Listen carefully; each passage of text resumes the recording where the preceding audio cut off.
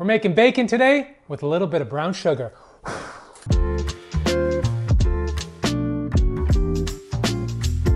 Let's start with the brown sugar mixture to put on the bacon. In a bowl, add a 1/4 cup of brown sugar, and then for some spice, add as much cayenne pepper as you can handle, and then season with freshly cracked pepper, and then grab a fork and mix everything up and break up any brown sugar clumps, and then just set aside. I'm making 2 sandwiches today and going to use 8 strips of bacon. I love my bacon. Bacon.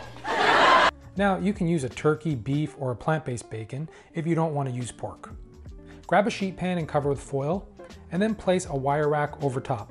Place the bacon strips down, and then with the brown sugar mixture, sprinkle on top of the bacon strips, and then press and pack it into each strip. You can do both sides and use more sugar, and of course it'll be much sweeter, and that's great for a snack on its own, but for this sandwich I don't want it to be too sweet.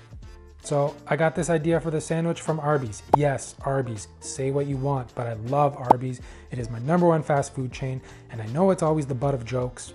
I'm so hungry I could eat at Arby's. Oh my gosh. But I don't care, I will defend it until the day I die. And you know what? Some people like it. So where do you want to eat? Feels like an Arby's night.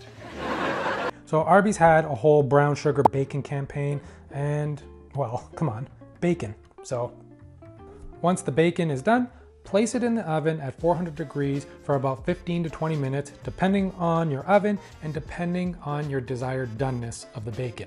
While the bacon cooks, let's make the dijonnaise in a bowl. Add 2 tablespoons of mayonnaise and 2 tablespoons of Dijon mustard, and then mix it all up. I do a 1-to-1 ratio, but feel free to play around depending on your taste. Once done, set aside. On to the cheese for this sandwich. I had some help with this from a friend, from Pristine, from his family's cheese shop, Cheese Boutique here in Toronto. Hi everybody, hi Mark's followers.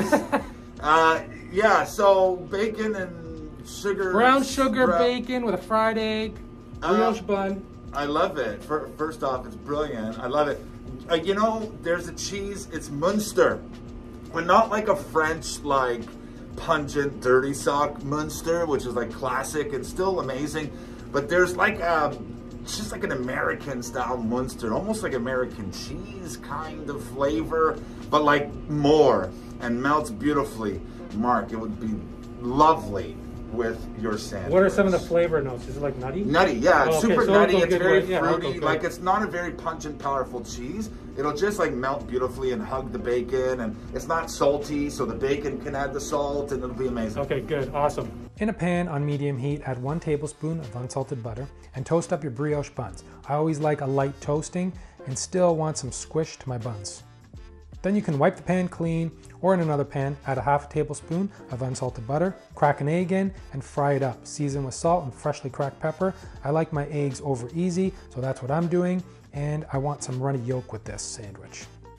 Now that the bacon is done, we're just gonna let it rest just a bit so the brown sugar can set a bit and it's not too runny, and the bacon will also crisp up a bit as well.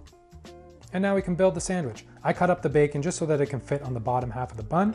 And then we're gonna add 1 or 2 slices of the Muenster cheese. You can use a mild Gouda if you can't find the Muenster, and place it under the broiler so it can melt and be that much tastier. Then place your egg on top, add a dollop of the dijonnaise on the top half bun, and you know what to do, bring it to the table.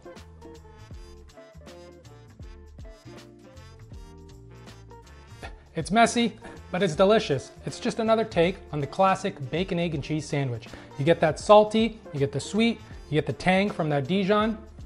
What more can you ask for? So I hope you give this a go, and as always, the full recipe is in the description below. Please like and comment. Don't forget to hit that subscribe button, and until next time, ciao.